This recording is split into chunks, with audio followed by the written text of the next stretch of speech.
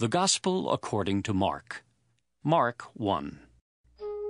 The beginning of the Gospel of Jesus Christ, the Son of God. As it is written in the prophets, Behold, I send my messenger before thy face, which shall prepare thy way before thee. The voice of one crying in the wilderness, Prepare ye the way of the Lord, make his path straight. John did baptize in the wilderness, and preached the baptism of repentance for the remission of sins. And there went out unto him all the land of Judea, and they of Jerusalem, and were all baptized of him in the river of Jordan, confessing their sins. And John was clothed with camel's hair, and with a girdle of a skin about his loins, and he did eat locusts and wild honey, and preached, saying, There cometh one mightier than I after me, the latchet of whose shoes I am not worthy to stoop down and unloose. I indeed have baptized you with water, but he shall baptize you with the Holy Ghost. And it came to pass in those days that Jesus came from Nazareth of Galilee, and was baptized of John in Jordan. And straightway coming up out of the water, he saw the heavens opened, and the Spirit like a dove descending upon him. And there came a voice from heaven, saying, Thou art my beloved Son, in whom I am well pleased. And immediately the Spirit driveth him into the wilderness. And he was there in the wilderness 40 days, tempted of Satan, and was with the wild beasts, and the angels ministered unto him. Now after that John was put in prison, Jesus came into Galilee, preaching the gospel of the kingdom of God, and saying, The time is fulfilled, and the kingdom of God is at hand. Repent ye, and believe the gospel. Now as he walked by the sea of Galilee, he saw Simon and Andrew his brother, casting a net into the sea, for they were fishers. And Jesus said unto them, Come ye after me, and I will make you to become fishers of men. And straightway they forsook their nets and followed him. And when he had gone a little farther thence, he saw James the son of Zebedee, and John his brother, who also were in the ship mending their nets. And straightway he called them. And they left their father Zebedee in the ship with the hired servants, and went after him. And they went into Capernaum, and straightway on the Sabbath day he entered into the synagogue and taught. And they were astonished at his doctrine, for he taught them as one that had authority, and not as the scribes. And there was in their synagogue a man with an unclean spirit, and he cried out, saying, Let us alone. What have we to do with thee, thou Jesus of Nazareth? Art thou come to destroy us? I know thee who thou art, the Holy One of God.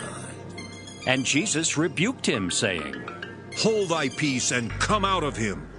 And when the unclean spirit had torn him, and cried with a loud voice, he came out of him. And they were all amazed, insomuch that they questioned among themselves, saying, What thing is this? What new doctrine is this?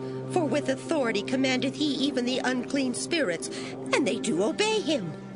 And immediately his fame spread abroad throughout all the region round about Galilee. And forthwith, when they were come out of the synagogue, they entered into the house of Simon and Andrew with James and John. But Simon's wife's mother lay sick of a fever, and anon they tell him of her. And he came and took her by the hand, and lifted her up, and immediately the fever left her, and she ministered unto them. And at even, when the sun did set, they brought unto him all that were diseased, and them that were possessed with devils. And all the city was gathered together at the door. And he healed many that were sick of divers diseases, and cast out many devils, and suffered not the devils to speak, because they knew him. And in the morning, rising up a great while before day, he went out, and departed into a solitary place, and there prayed. And Simon and they that were with him followed after him. And when they had found him, they said unto him, All men seek for thee.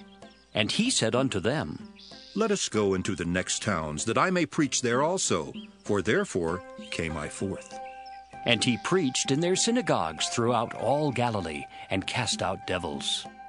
And there came a leper to him, beseeching him, and kneeling down to him, and saying unto him, If thou wilt, thou canst make me clean.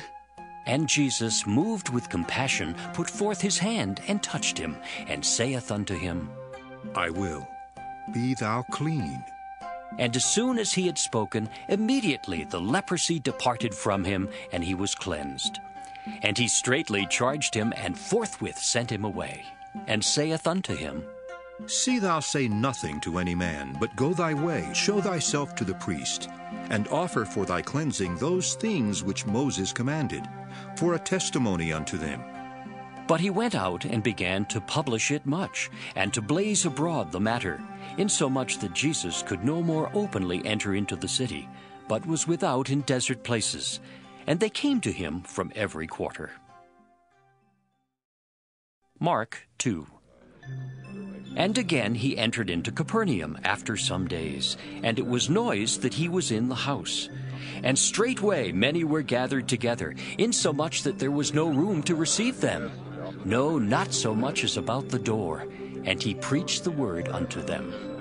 And they come unto him, bringing one sick of the palsy, which was born of 4. And when they could not come nigh unto him for the press, they uncovered the roof where he was. And when they had broken it up, they let down the bed wherein the sick of the palsy lay. When Jesus saw their faith, he said unto the sick of the palsy, Son, thy sins be forgiven thee. But there were certain of the scribes sitting there, and reasoning in their hearts, Why doth this man thus speak blasphemies? Who can forgive sins but God only? And immediately when Jesus perceived in his spirit that they so reasoned within themselves, he said unto them, Why reason ye these things in your hearts?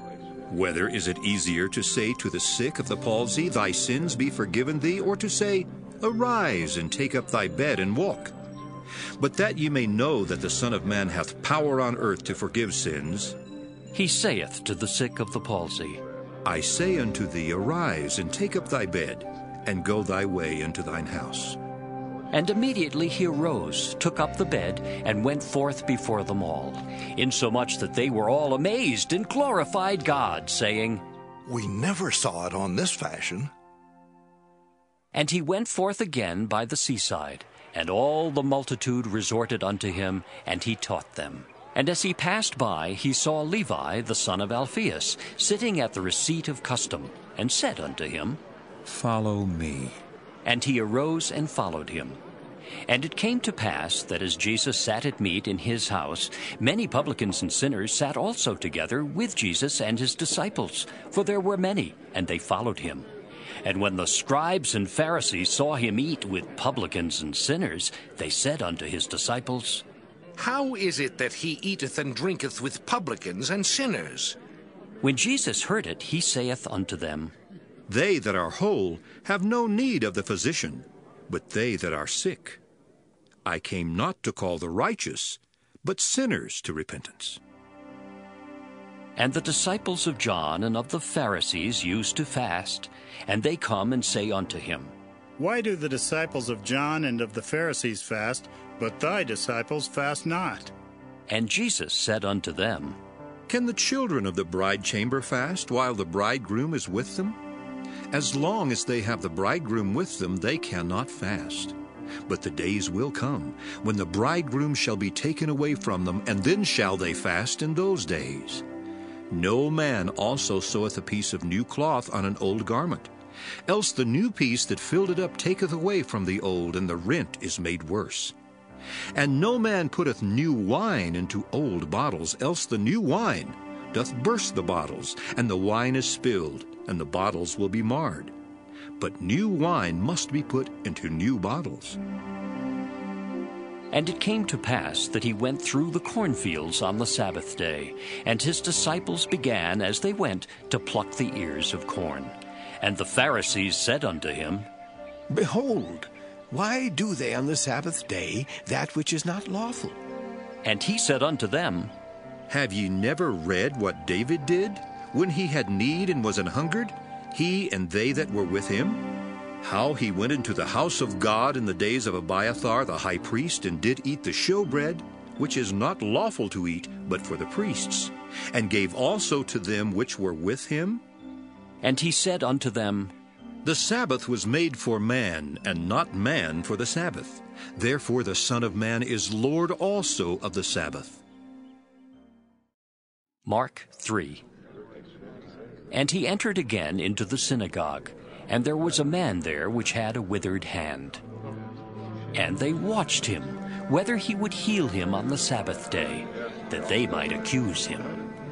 And he saith unto the man which had the withered hand, Stand forth. And he saith unto them, Is it lawful to do good on the Sabbath days, or to do evil, to save life, or to kill? But they held their peace. And when he had looked round about on them with anger, being grieved for the hardness of their hearts, he saith unto the man, Stretch forth thine hand. And he stretched it out, and his hand was restored whole as the other. And the Pharisees went forth, and straightway took counsel with the Herodians against him, how they might destroy him. But Jesus withdrew himself with his disciples to the sea. And a great multitude from Galilee followed him, and from Judea, and from Jerusalem, and from Idumea, and from beyond Jordan, and they about Tyre and Sidon, a great multitude, when they had heard what great things he did, came unto him. And he spake to his disciples that a small ship should wait on him because of the multitude, lest they should throng him.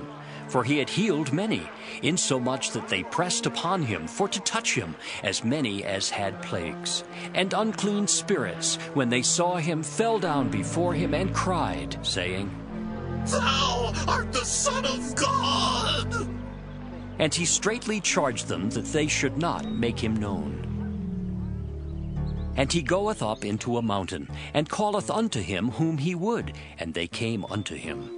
And he ordained 12, that they should be with him, and that he might send them forth to preach, and to have power to heal sicknesses, and to cast out devils. And Simon he surnamed Peter, and James the son of Zebedee, and John the brother of James, and he surnamed them Boanerges, which is the sons of thunder. And Andrew and Philip, and Bartholomew and Matthew, and Thomas and James the son of Alphaeus, and Thaddeus, and Simon the Canaanite, and Judas Iscariot, which also betrayed him. And they went into an house. And the multitude cometh together again, so that they could not so much as eat bread. And when his friends heard of it, they went out to lay hold on him, for they said, He is beside himself. And the scribes which came down from Jerusalem said, He hath Beelzebub, and by the prince of the devils casteth he out devils. And he called them unto him, and said unto them in parables, How can Satan cast out Satan? And if a kingdom be divided against itself, that kingdom cannot stand. And if a house be divided against itself, that house cannot stand. And if Satan rise up against himself, and be divided, he cannot stand, but hath an end.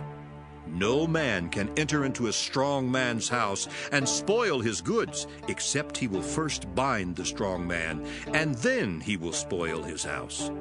Verily I say unto you, all sins shall be forgiven unto the sons of men, and blasphemies wherewith soever they shall blaspheme. But he that shall blaspheme against the Holy Ghost hath never forgiveness, but is in danger of eternal damnation. Because they said, He hath an unclean spirit. There came then his brethren and his mother, and standing without sent unto him, calling him.